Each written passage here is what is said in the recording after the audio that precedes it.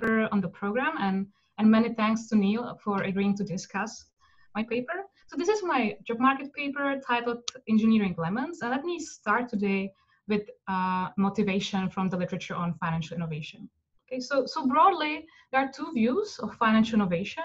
The predominant view in academic literature is the beneficial view. Okay, so in those papers, financial innovation, new financial products or new services are usually designed to meet some unmet demand of adopters. You can think of that, for example, by spanning new payoffs, lowering transaction costs, or allowing investors to avoid regulation or to lower their taxes. Now, opposed to this beneficial view, there is an alternative, less optimistic view, which I call here exploitative view, or you can also think of that as rent-seeking view. Petra, sorry, I don't see your slides. Am I the only one? No, I think, okay, that's good, sorry. Okay, sorry so I can go ahead. So compared to the beneficial view, there is also less optimistic view, what I call here exploitative view, or you can also think of that as rent-seeking view. And in this view, financial intermediaries would be designing products not necessarily to benefit adopters, but often to exploit them. Okay, so for example, they may design products that allow them to charge higher fees or that exploit unsophisticated investors by pushing them to take on more risk. And even though this kind of opinion is relatively common both among academics and policymakers and in society, when it comes to the empirical literature, we have relatively few papers on this exploitative view. Okay, so one promising direction is the literature on retail structured products. So we know from early work of Neil that sometimes retail structured products tend to be very expensive. We also know from work of Boris and Claire that complexity plays an important role both in the design and in performance of retail structured products.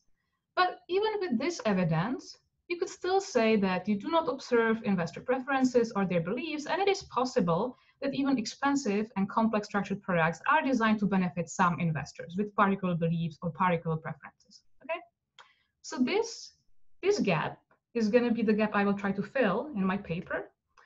And to do that, I will provide a first large sample evidence on cost and benefits of a class of retail structured products. So these are going to be yield enhancement products, and I will show you on the next slide an example so that you understand what kind of products I'm talking about. And to give you my results in a nutshell, I first quantify what are the fees of those securities, and I find that they are very expensive, 6 to 7% per annum in fees. They also ex post lose 6 to 7% relative to risk-adjusted benchmarks. Now, what is important is the fact that these fees are so high that both the expected and the ex post returns are on average negative. Okay? So this means that unless you have an investor who is investing in yield enhancement products either for hedging or speculative motives, these products do not benefit investors because you would be on average better off just by keeping your money in mattresses. Now, the final result is that a large fraction of the products, 30 to 45%, are first order stochastically dominated by simple listed options. Okay, so for those products, dominated yield enhancement products do not benefit investors even for hedging or speculative motives because you can achieve those in a cheaper way with listed options. Okay?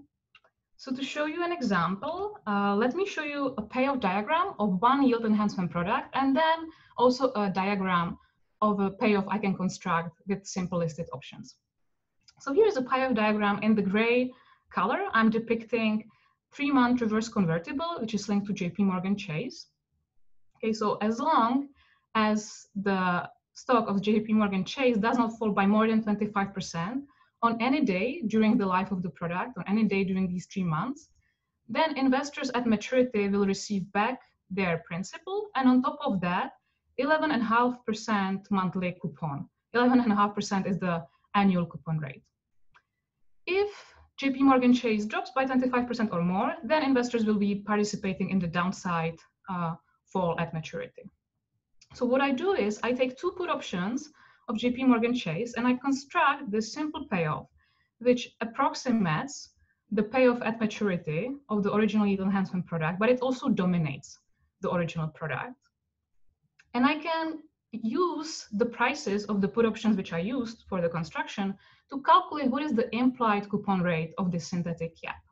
So I find that this is, for this particle product, you could achieve more than 25% annual coupon rate just by shorting one put option and going long another put option. And so this means that I can construct a payoff that dominates the YAP across all dimensions in all states of the world and for any investor that has access to listed options. Okay?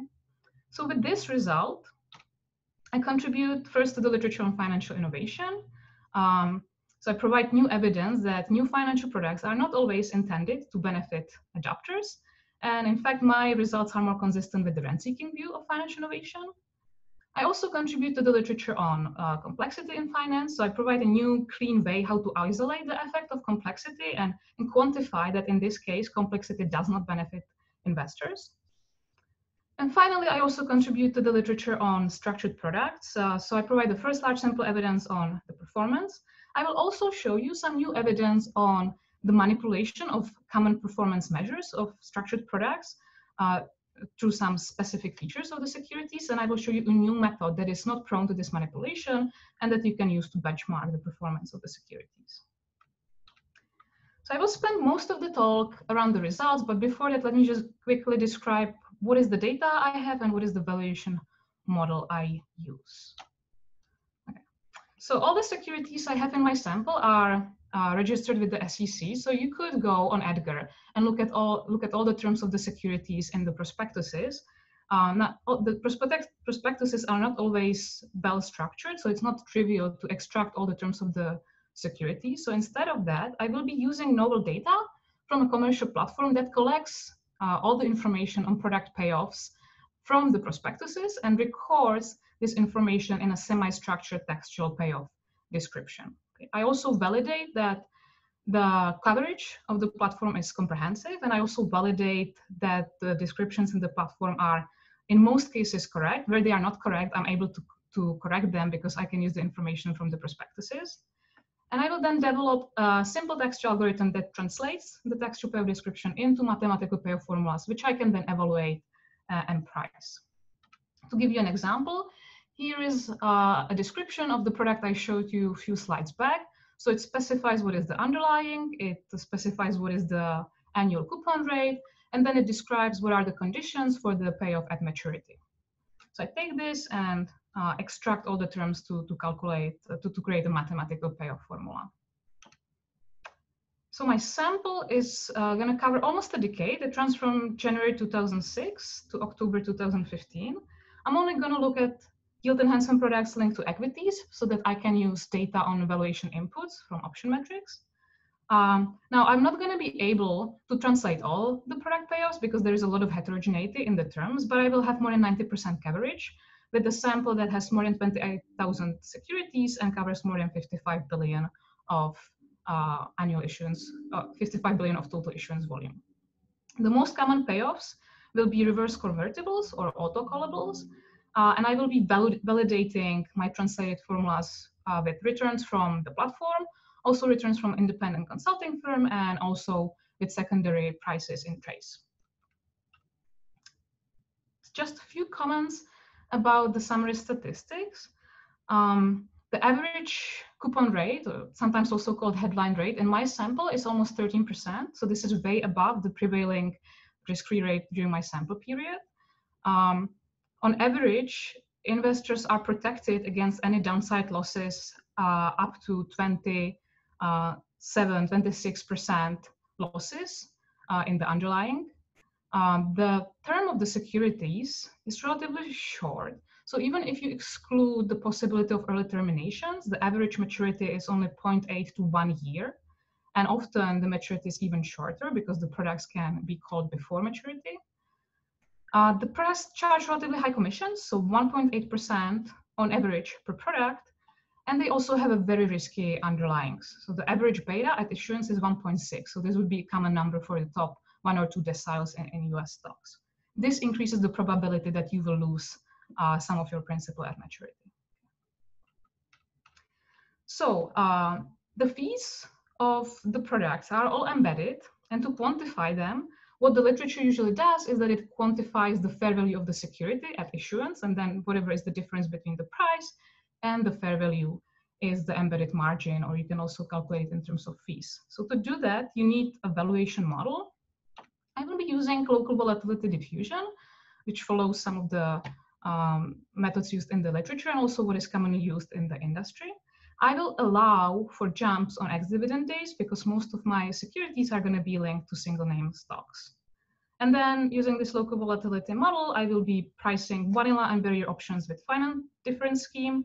Digital options, I will price with static replication. And finally, for highly path-dependent autocallables, I will have to do Monte Carlo simulations. All the valuations inputs I use are fairly standard. So let me just mention that the volatility comes from option metrics volatility surface.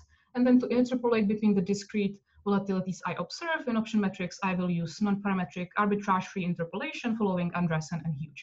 I do this because this is the common way to do that in the pricing software that the issuing banks often use. I also have access to this software, so I can validate my estimates with estimates from this software, and I find that they are highly correlated and that there is no bias.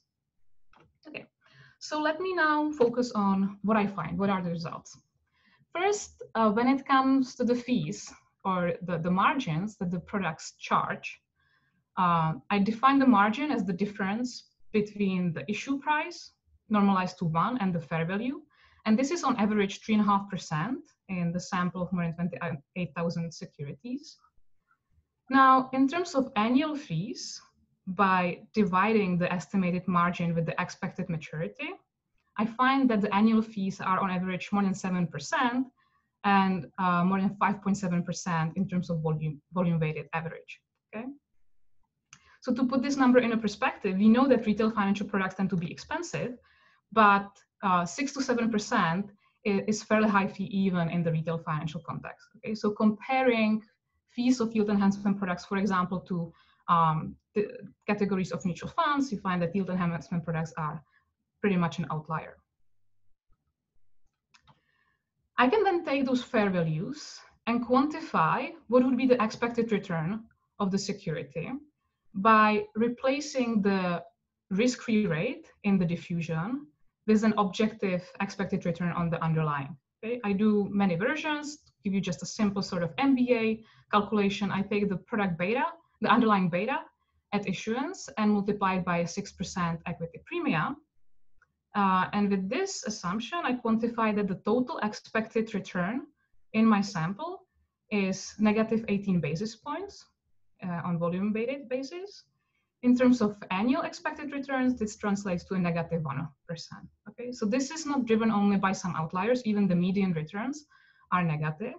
And I can also quantify that this is not only limited to the ex ante evidence, but I can also look at the ex post evidence and find that even ex post, the products have on average negative returns. So to do that, to look at what is the ex post performance, this is not entirely trivial either because most of these securities are not listed. So we do not have data on their ex post returns or secondary prices. So what I will be doing, I will substitute the spot prices into the translated payoff formulas, and I will calculate what is the payoff of the product, what is the return of the product at maturity. And then to risk adjust those returns, I will do it with two approaches. First, I can calculate abnormal returns over delta hedged returns. So I will calculate daily delta of the securities and then construct a portfolio of the underlying and the risk-free rate. I can also construct an index of YEP performance on daily basis by using the fair prices of the underlying products on every day during the lifetime of the product. And I can then regress this YEP performance index on CBOE put index and other factors to quantify what is the alpha. Okay? The results from both of those methods are going to be fairly consistent. So to first just show you what is the average performance, in terms of total returns, the products lose on average almost 4%. In terms of abnormal returns, that would be minus 3.25%. Similar numbers when annualizing the returns. So the products on average lost 3.5% in terms of annual returns, and in terms of abnormal returns, almost 6%. Okay, so these abnormal returns are fairly similar to the ex ante margins and fees I quantify. One important thing is that this poor ex-post performance is not driven solely by the financial crisis. So let me next show you a time series evidence on the performance of the product. So what I do here, I'm plotting the log growth of two indices, which I construct from fair prices of yield enhancement products over their life. So the bottom line is the index that adjusts for fees. So it includes the overpricing on the first issuance day. The second line plots the YEP index, excluding fees. So this would be the gross performance if investors were not charged any margin by the issuers. And finally, the third line plots the CBOE put index. So the reason to pick CBOE put index is that it also shorts put options similarly to YEP. So it is sort of reasonably taking into account the fact that yield enhancement products do not have linear payoffs and they are exposing investors to large losses because they are shorting put options. I can then take those YEP indices and regress them on the CBOE put index and other factors, and I find that the annualized alpha of the net index adjusted for fees is almost 8%. The underperformance mostly comes from the fees. There's also some underperformance that comes from the selection of the underlyings. That could be for many reasons. For example, there could be the underlyings could be selected based on some sentiment, and these stocks then tend to underperform. I also show evidence that the underlyings tend to have really high volatility, and we know that highly volatile underlyings with expensive put options tend to underperform as well. Nevertheless, most of the underperformance comes from the fees, not from the selection of the underlyings. So one important thing and one useful aspect of those indices is that it allows to adjust for some of the biases that you get if you just used average annualized returns of the products. So in particular, in the paper, I show that when it comes to auto-callable products, which include early termination features, if you just calculate average annualized returns, it's going to look like that auto-callables outperform the other products in my sample. So they would have average annualized returns of almost 7%, whereas the other securities pretty much return 0 returns. This is all because auto-callables can be called as early as after 3 months often. And in the case they are called, they typically have a positive performance, which means that if you then annualize this return and take average, you're going to be overweighting the short-term products, and therefore you will get a biased performance measure. Okay? If instead of average annualized returns, you use the YEP index, which I constructed on the previous slide, you will see that auto-callables do not outperform the other securities in my sample. In fact, they perform slightly worse than the other securities. So in the last 6 minutes, let me show you the evidence on dominated yield enhancement products. To do that, for each yield enhancement product that can be approximated with up to 2 put options, I construct a synthetic YEP.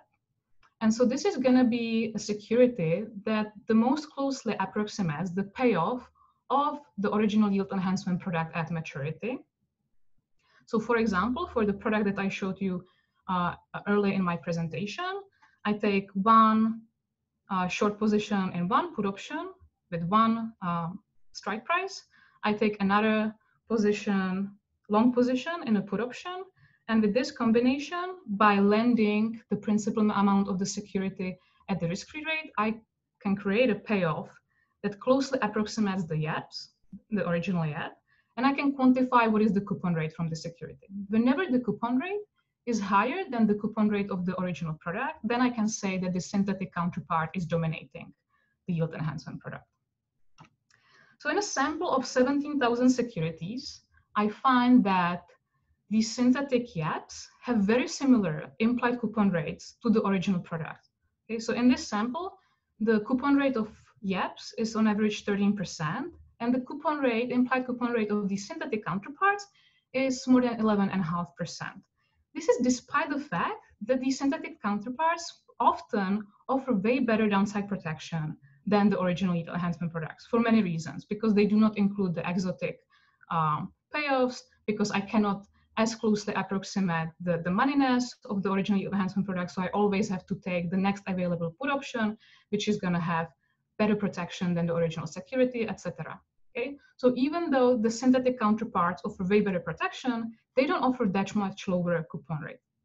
In fact, for a large fraction of the products, this coupon rate is higher than the coupon rate of the original security. So here I'm just plotting the distribution of the difference between the coupon rate of the original yield enhancement product and the synthetic security.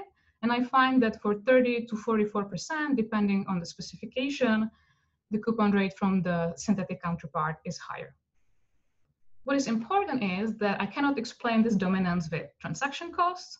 So the prices I used are adjusted for bid-ask spreads. I cannot explain it with commissions.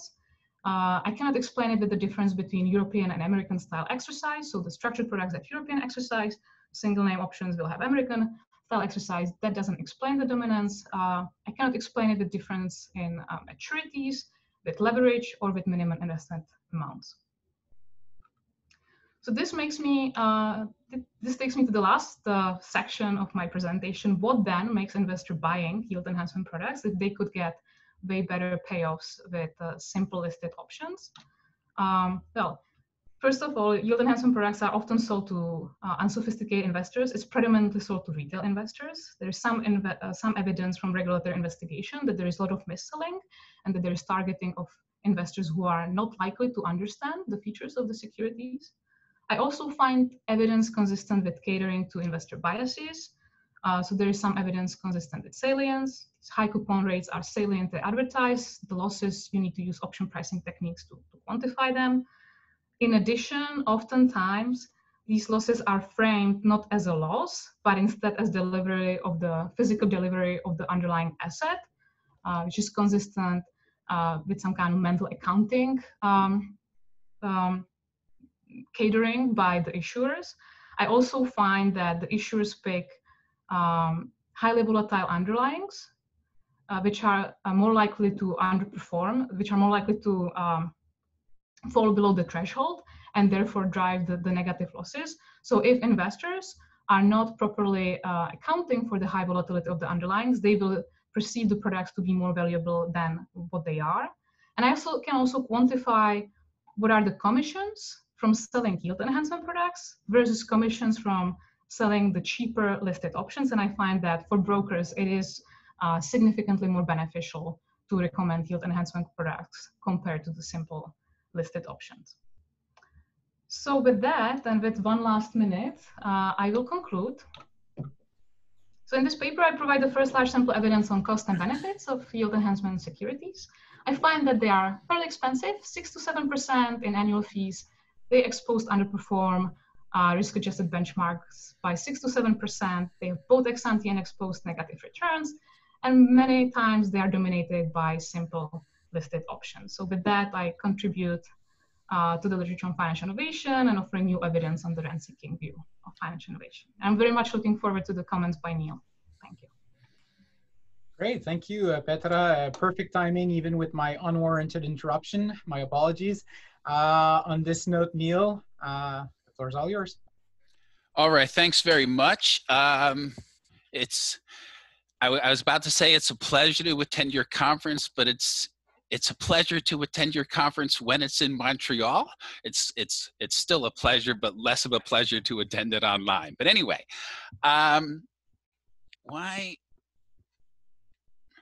So my overall, it's a pleasure to discuss this paper though. So my overall reaction is that it's a great paper. So this was Petra's job market paper, and I actually saw it in a poster presentation at the Helsinki Finance Summit in August 2017. And, and I thought then it was a very interesting paper. But there were still, a couple of loose ends or a couple of gaps that needed to be closed. And, I think in the last year and a half, Petra has closed the gaps. And I think it's a great paper. I mean, one of the reasons why her poster caught my eye about a year and a half ago was that I had, for a long time, thought about writing a similar paper. but I had shied away from the tremendous amount of work that would be involved to value all of the products. And I'm glad to see that Petra has done all the work. So anyway, so mostly I'm going to talk on it. My remarks will focus on putting the paper in context and its contribution, and make a few additional comments. Okay, so I see it that there's really two main results, right? So Brian Henderson and I wrote an earlier paper where we looked at one brand of structured products issued by Morgan Stanley. And, you know, we picked that particular brand because it was the most popular brand of structured products during our sample period, but a limitation of our paper was that it's only one brand. And so one of the main results of this paper is that this result that the expected return is less than 0 holds in the universe of SEPs. It's not just a characteristic of the one brand studied by me and Brian. It's not just a characteristic of the relatively small sample of European structured products studied by Boris. Okay, and you know, the one thing I like about this paper is I think, for reasons I'll talk about later, the paper sort of establishes this result beyond any reasonable doubt. The second what I think is the second big contribution is that a large fraction of the EPs are dominated by simple options portfolios, right? And I see the importance of this contribution. You know, so you have a result, or Brian and I had this result that the expected returns are negative, and people would say, well, what if, you know how finance professors are, they would say, well, what if it's hedging? What if it's this? What if it's that? And I think the strength of this result is that it really kills any rational story. If you have any rational reason why you should buy YEPs, you should buy the options portfolio that dominates them.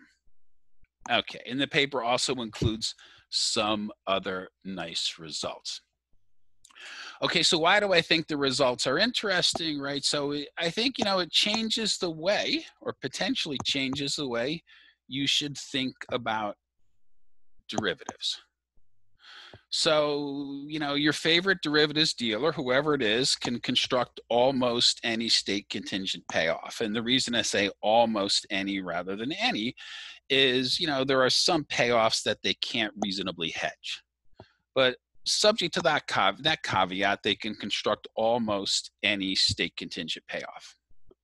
Okay, and this is potentially extremely beneficial, right? It can complete markets, allow investors to hedge risks, optimize the risk return trade-off, help investors implement their optimal consumption portfolio plan, right?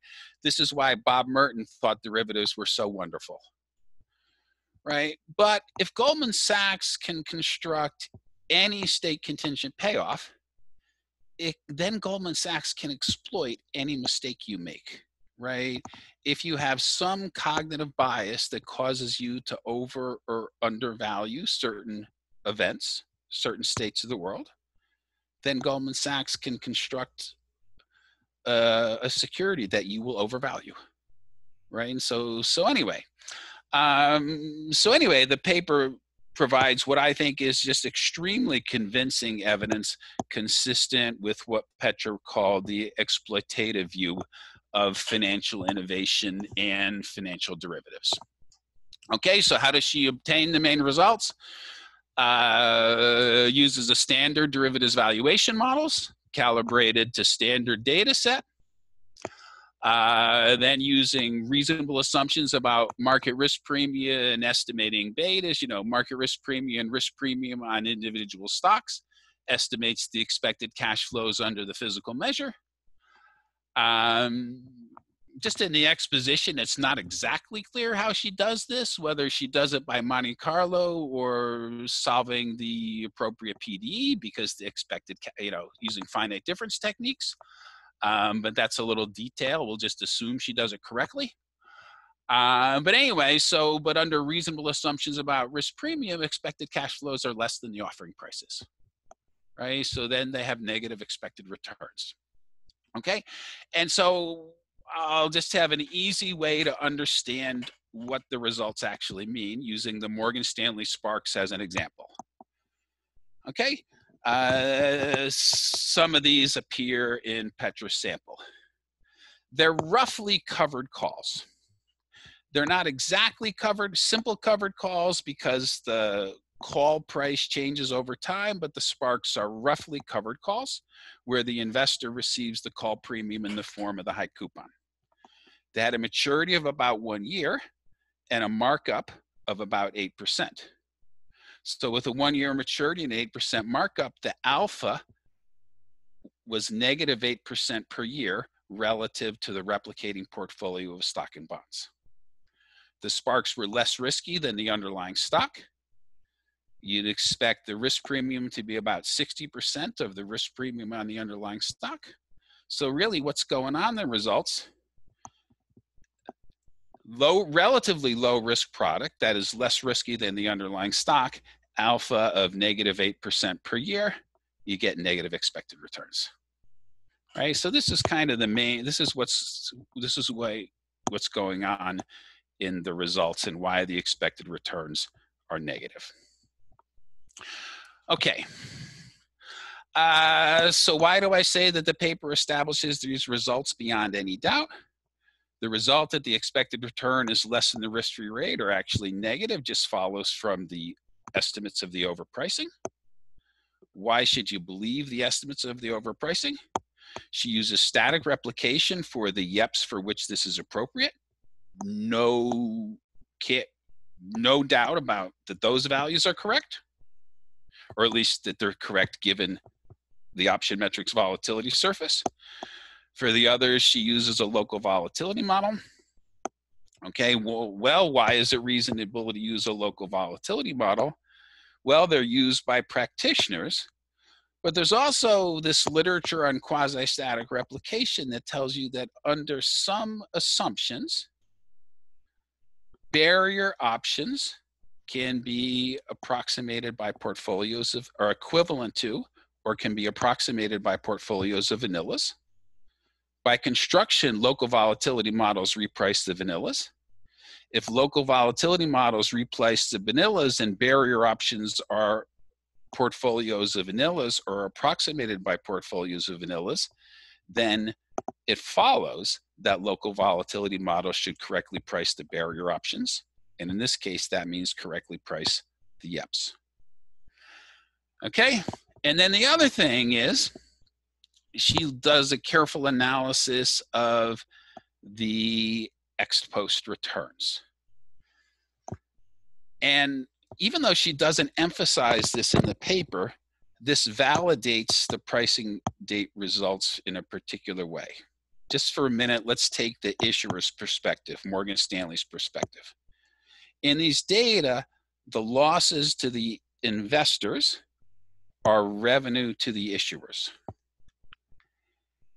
If the valuation model was incorrect, then from the perspective of Goldman Sachs or Morgan Stanley, one would expect to see a P&L leak and the profit from the YEPs would not be realized, right? So the fact that the ex post returns are consistent with Petra's initial estimates of overpricing really provides a lot of confidence that the valuation model is correct. Okay, she has some other results. The bias performance measure is not one of the main results in the paper, but it's a nice result, nice analysis. And then the index of the YEPs performance, it's not really independent of the other results. It follows directly from the overpricing. But I think it's a really nice way to communicate the results to a non-specialist audience, right? It's a really nice way. The negative performance and the index she constructs is not really independent of the other results. It's not really a different result, but it's a nice way to package. I see it as a nice way to package the results for other audiences. You know, and then toward the end of the paper, she discusses some of the hypotheses to explain demand for SEPs. You know, this is not the focus of the paper. The things she says are perfectly reasonable. It's just in this section, I think it would just make sense to re-emphasize the fact that the results that YEPs are dominated by simple options portfolio kills any rational explanation for why investors like SEPs, right? Because that's, in some sense, that's a really, you know, that's a very strong result that you really kill. Seems like it kills almost any rational explanation. Okay, so, you know, one of the reasons I'm so positive on this paper is I have no doubt that the results are correct. And then, you know, for years, I've been on this mission to try to communicate to everyone that they should never buy these products. They're unambiguously bad for investors. And I like the paper because it documents that in the universe of products, and you know, and I think after this paper, this result that these products have negative expected returns has been documented beyond any reasonable doubt. Anyway, so you know, people might not have expected to me this. I think this, in my entire career, this is the most positive discussion I have ever given. But I just think it's a great paper. And I hope it ends up having some policy impact, because I think these products are just evil. This is a very strong discussion, very strong claim. Petra, anything to answer to this very positive discussion? So thanks a lot, Neil, for those comments, and hopefully I can get your slides. So I noticed one minor point, that I'm not the first one to look at ex post performance. So I should probably qualify that I believe I'm the first one to look at risk-adjusted performance, ex post performance in a large sample. I haven't seen anyone before me doing that, but yes, there is some evidence in using not risk-adjusted returns or looking at small samples. Yeah, I will try to do my best with the policy impact, but it doesn't entirely depend on me. But thanks a lot for the discussion, yeah. Great. At this point, I will turn to the audience. If you have questions, please let me know in the chat and I can ask you to unmute. Otherwise, I kind of feel like putting Boris on the spot. He made a comment at some point where he talks about some of his results in the Swedish capital guaranteed products. Boris, do you mind, you know, going over your point again for us? Yes, of course. I mean, I think I'm fully sympathetic to the message that security design is a great way to extract rent. I mean, I have some research on that. But I think it's also important to have a nuanced approach in general. And there might be instances where security design might not be as exploitative as in some other context. And so this is why I was mentioning, I mean, we have a project where we study capital guaranteed product. And there we do find expected returns that are above the risk-free rate on average. And so the idea is that this product might actually foster people to participate to the risk premium. And so I guess I'm just in general interested into thinking about when can it be exploitative, when can it be having a positive impact. I think so that the regulator, we are talking about policy, does not necessarily take a one-size-fits-all approach to security design. Thank you, Boris. You want to answer to this, Petra? Yeah, no, absolutely. So I'm very sympathetic to that. So obviously, looking at the universe in different countries and different types of products, I do agree that my sample in this paper is one of the worst ones. And definitely the products sold in Nordics back in the days, back in 2000s, were way better. And I'm very sympathetic to the view that some of them can have positive expected returns. Yeah, and hopefully we will get more papers in the future figuring out when is it that you get these exploitative products and when is it that you get better products. Can I jump in with something which I wish I neglected to emphasize in my discussion, right? So that it is important to emphasize that Petra's paper applies to the universe of U.S. yield enhancement products. There are products that are not yield enhancement products, and they may be beneficial to investors.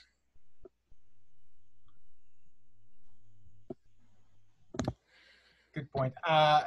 Maybe slightly tangential to this, since no one is asking question, I will allow myself to ask one. You don't talk much about the distribution of the payoffs, right? And I do believe your results, and I've been listening to Neil a lot in the last few years, but I kind of agree with him. But still, I mean, one of the argument you can make especially about the risk-adjusted results is you're looking kind of at a second order risk, but maybe one argument you could make is that these products are designed to create positive skewness, for instance, and that even though they have negative return, or that they are dominated in some way, maybe if you create some positive skewness that is not in the underlying, maybe some investors with a utility function that weighs on skewness would rationally choose these products. Do you have something to say about this, or? Yeah, no, so like a typical question is that could this be designed for lottery type preferences? So the design of yield enhancement products is the exact opposite from what lottery type preferences would want. Okay, so you get a fixed upside and possibly large downside. Which is very different. And still, I'm very sympathetic to the view that investors may have different preferences. They would still be better off just by buying listed options. Okay, yeah. So that's one of the points, that like independent of the preferences, salience preferences, all kinds of weird preferences, you should just go with listed options. Good. So anyone in the audience, we still have a few minutes before. Yeah, can I speak? Yeah, welcome, Aurelio. Hi guys. So, welcome, because You still there? Oh, I think we lost Aurelio. I'm here. Okay, good. I'm connected in two places, so that I'm getting my own sound. So the question is about the fact that you price your options using the implied molecular surface and not the option prices themselves. So the question is whether there's a gap between the surface and their prices. Yeah, so that's absolutely correct. What I show in the paper is that for most of the products, option prices span maturities, and they also span the moneyness up to the barrier of the products. But I do agree there could be difference between using option prices and the surface. So the reason to use the surface is because it's smoother, so it's just like easier to make the local volatility surface work. I can say that any results on the dominance of yield enhancement products are derived using option prices directly and using bid-ask spreads. So that result is independent of whatever option metrics does to create the surface from the option prices. I hope that answers your question. And then Aurelio, the other thing you would expect is that if there was a serious error in the valuation model, then the ex post returns would not match the ex ante valuation. So that's why the ex post returns is a nice result, because it addresses the possibility of any serious error in the valuation model. It's one of the reasons why I say you can be highly confident that the results are correct. Yeah, thank you, Neil. Thank you. Yeah, and so again, in the spirit of playing the devil's advocate here, Kenneth Dutch asked a question during the presentation. I don't know if Kenneth wants to step in or if I just read the question, but he was essentially talking about structured product being used as a way to avoid recognizing gains this is kind of, this is not hedging, this is not speculative, this is kind of more accounting stuff. Do you talk about this?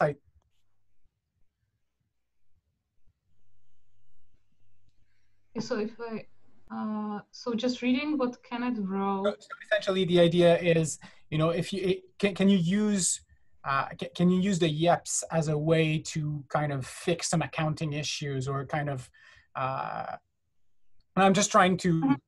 So this is a very strong result. The expected returns being strongly negative. The first order stochastic dominance. The resistance will come from all sides, as Neil said. So do you think that there could be accounting reasons or other kind of reasons outside of what you discuss in the paper? I talk about tax motives, which is probably the closest, to any accounting concerns. And you cannot explain YEPs with any tax motives, because their taxation is not beneficial compared to listed options. I'm not sure, are there any other accounting concerns? But it's definitely not taxation. Kenneth, you're jumping in?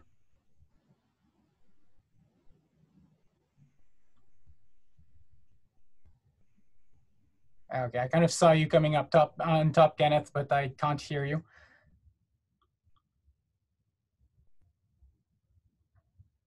Okay, so I guess we'll leave it at that. Thank you so much, Petra. Thank you so much, Neil.